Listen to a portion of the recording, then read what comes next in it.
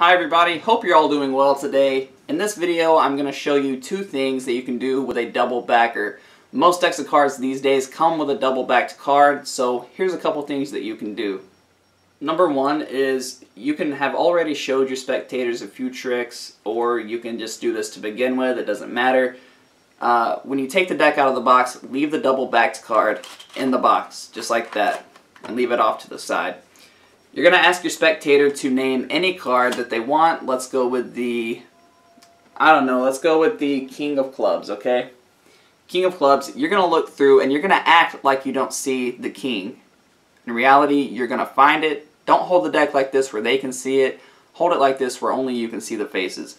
So you're going to find that king, you know where it is, about in the middle of the deck. You're going to look through, act like you don't see it. Tell them you don't see it. You're going to go through again. And this time you're saying, I'm going through even slower. You find that king, hold a break at it, and say, wow, you can use whatever pattern you want to use. Say, wow, I don't see that king anywhere. Is there a reason that you named that card? Or did it just came to your mind? Is it a favorite card or what? What I did there is controlled the king to the top. Your spectators are never going to see this. You may have seen it on camera just then. That last time you go through and you find the King of Clubs, you're keeping that little hold on it right there. As you go through and act like you don't see it, what you do is you're just breaking the cards right at the king, and you're letting this half of the cards fall into your hand, and then right where that king is, that next half is going to fall right on top of that half. And what you've done there is controlled the king to the top. Now you can use whatever control you want to use to get it to the top. You can pass it, or you can do whatever you want. That's just what I use. It's the easiest and most casual to me to use to get the card to the top. Now, at this point, you draw attention to the box, and what I say is, I'm like, okay, well, wouldn't it be weird is when I was taking the deck out, I think I accidentally left one card in the box. Wouldn't it be weird if, and you shake it at this point, wouldn't it be weird if the card in the box is, and you said, what, the King of Clubs? Wouldn't it be weird if this was the King of Clubs, and you open it up, and you're like, you can see one card in there, right? And they're like, yeah. You grab it, and you ask them to repeat their card. They see King of Clubs, and you're like, King of Clubs, huh? And you turn over that double and show them that it was their selected card. So what I did there, again, I took the double backer out of the box. Their card was on top. I put the double backer on top, turned it over, revealed their card, set it down, and now this is the double back. So that's a cool little prediction / reveal trick that you can do to your spectators. Definitely give this one a try. It gets great reactions. Here's one more thing you can do with a double backer. You won't need your box for this one, but the same concept applies here. So you got to show the spectator a trick, and you're going to lay your double backer to the side. Don't draw any attention to it. Just leave it laying off to the side and go ahead with the performance. Like I said, same concept applies. Ask them to name any card that they want. Let's say they go with the Four of Hearts, alright? So you're going to go through acting like you're looking for the Four of Hearts.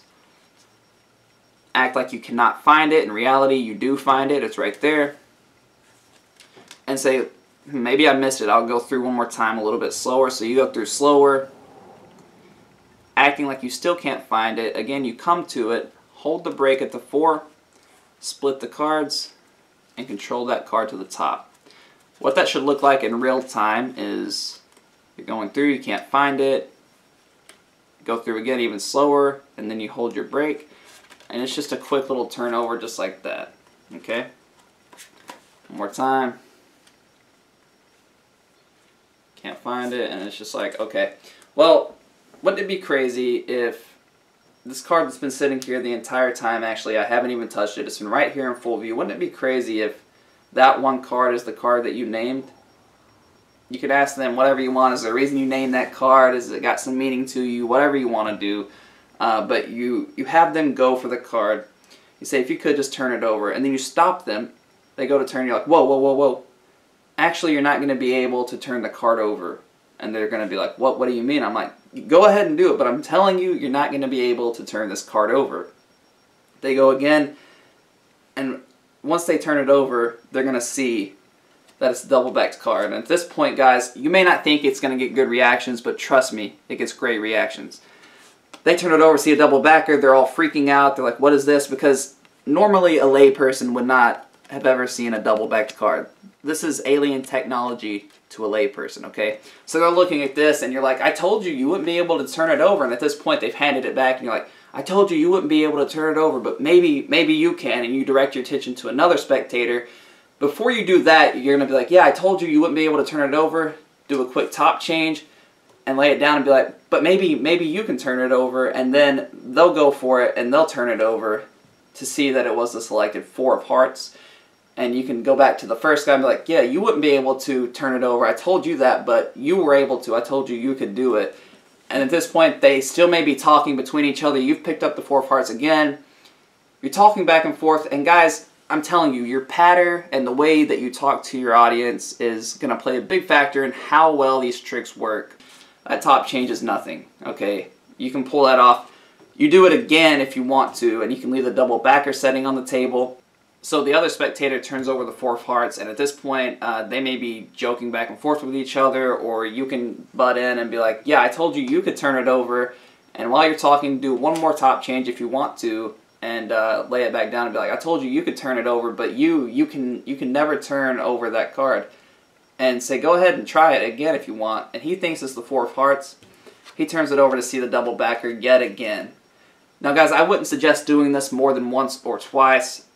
Sometimes I'll do it twice if I feel I can pull it off with that particular spectator. Normally I just do it once to where it changes to the 4 of hearts, and I leave it at that. I normally will not change it back to the double backer, but you can do whatever you like to do. Anyways guys, that is 2 things that you can do with your double backed card. I hope you enjoyed this video. If you did, please like the video, comment down below, and hit subscribe. It's greatly appreciated. Also, if you want to, go ahead and go enter my giveaway if you haven't already. I'll leave a link in the description box below. But until the next video, I hope you guys have a good rest of your day or night whenever you're watching this video, and I will see you next time. Goodbye.